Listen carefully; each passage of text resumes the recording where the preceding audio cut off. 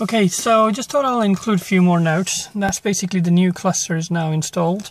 Basically it's not really a new cluster, it's basically a second-hand cluster that was purchased because the previous cluster, the lights stopped working. Also, some of the components got overheated in there and the fuel gauge wasn't working properly. But now the new instrument is in and the lighting is working fine, and the instrument cluster seems to be behaving as well.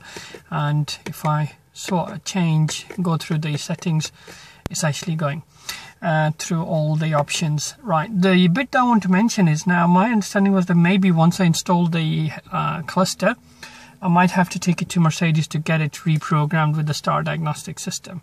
That was not the case.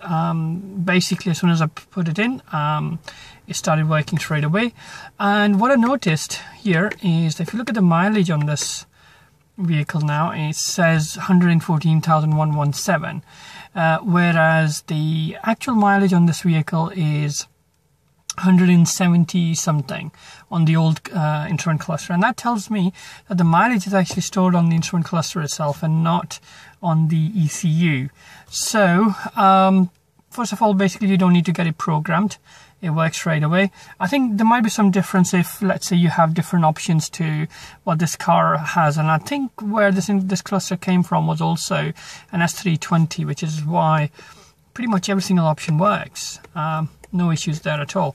The brightness is the way it should be. The brake, for example, is all responding properly, no issue. And the time is also being picked up from the GPS receiver. And so all of the instruments are working, and that's basically the new cluster in. Hopefully this information will help somebody. Thank you.